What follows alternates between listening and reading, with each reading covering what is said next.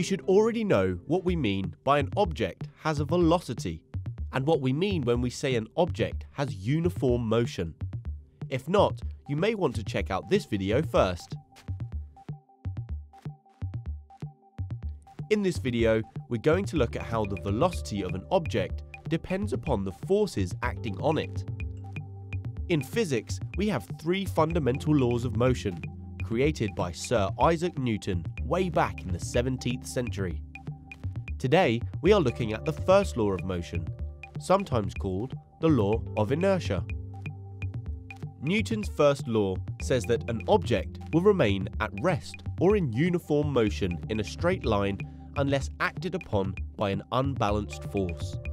But what does this actually mean? Firstly, it means that when an object is not moving, it will remain at rest until an unbalanced force acts on it. The statement also tells us that an object will remain in uniform motion in a straight line unless acted upon by an unbalanced force. Take a look at this ball here. As the child kicks the ball, they exert an unbalanced force on it, changing the ball's velocity and causing it to move. But as it rolls along the ground, the ball will slow down and will eventually come to a stop. Because the ball is slowing down, we can say that its velocity is changing. By Newton's first law, this means that the ball is experiencing an unbalanced force. In this case, it's the force of friction that opposes the motion and eventually stops the ball. Note that there is no forward force on the ball. She is no longer kicking the ball, so there is only backward frictional forces which slow the ball to a stop. Look at the diagram of the aeroplane shown. If the thrust of the engines is equal to the drag force, it will move forward at a constant speed.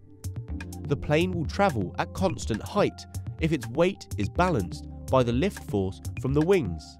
We have uniform motion. If the plane wants to move faster and increase its velocity, then the thrust force pushing the plane forward needs to increase. It becomes larger than the force of air resistance and creates an unbalanced net force. The plane now accelerates, no longer moving with uniform motion. Drag increases with velocity, so very soon the plane will have balanced but larger forces again, and its velocity remains constant but higher than before. Quantitatively, we can find the net force of any object by considering the size, or the magnitude, and the direction of each force acting on an object. It can help to draw on the forces yourself. Take a look at this example here, which shows three forces acting on the object. The two vertical forces are equal and opposite, therefore cancelling each other out. However, the horizontal force has no opposition, and so it remains unbalanced. This means that the net force will act to the right and will have the magnitude of the horizontal force. When working out the net force, it's a good idea to consider the horizontal and vertical directions separately. At the end, these directions can be added up to give you a diagonal force. You can think of these forces to be a bit like points on a compass.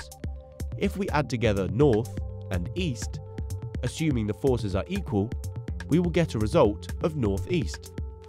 Now you try. What direction do you think the resultant force will be here? Pause the video and have a go. The resultant force is obtained by drawing lines parallel to the forces to make a parallelogram or rectangle.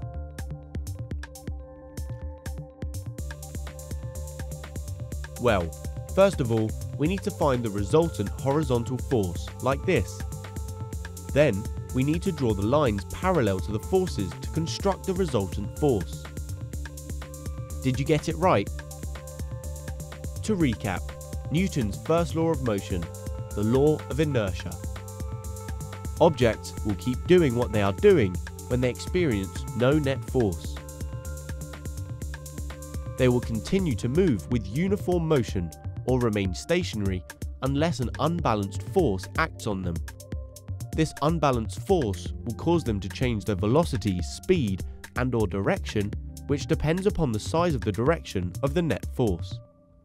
If you want to see how we calculate these net forces, then watch our video on Newton's second law of motion. If you liked the video, give it a thumbs up and don't forget to subscribe. Comment below if you have any questions. Why not check out our FuseSchool app as well? Until next time.